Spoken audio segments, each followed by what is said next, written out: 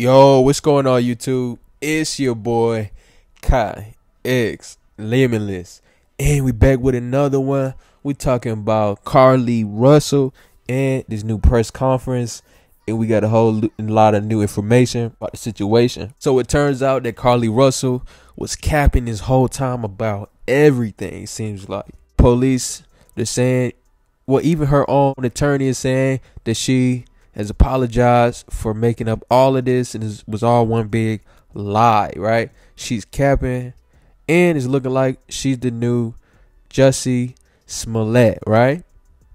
So let's get into it.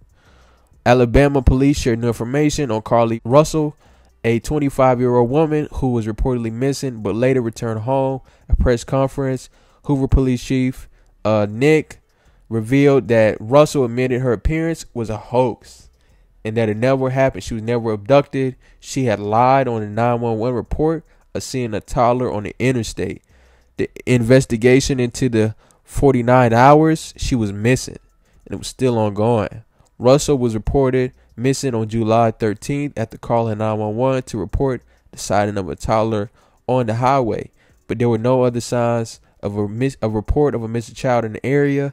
She returned home on foot July 15th. The police held a press conference addressing the public concern, and we're gonna really see what people what they do about this. I was saying, just for her own, just a smart move by her is just to say she's mentally ill and she's got some type of personality disorder, like she's a narcissist or something like that. Go that route, go the mental health route, because if she comes out that there's nothing wrong with this girl, she's going to get, Lord knows what's going to happen to her, get jail time. I mean, this is just a bad look for her, and she called it on herself, right?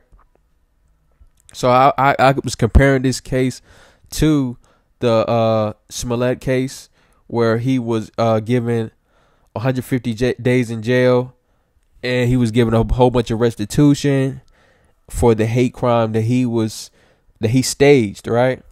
So I guess this will go into something similar to me. I think it was something similar because she also lied about a endangered child that people were looking for that didn't exist. People were looking for Carlee Russell, who was never kidnapped. So I think there's a very similar between the two. So we're going to see how far the justice system will go with this.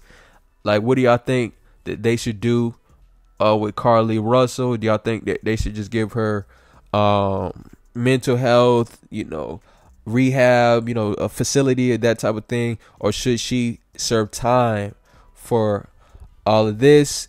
And she's probably going to get sued too for the investigation, the 49-hour investigation that went on, the police search, and all of the costs associated with that.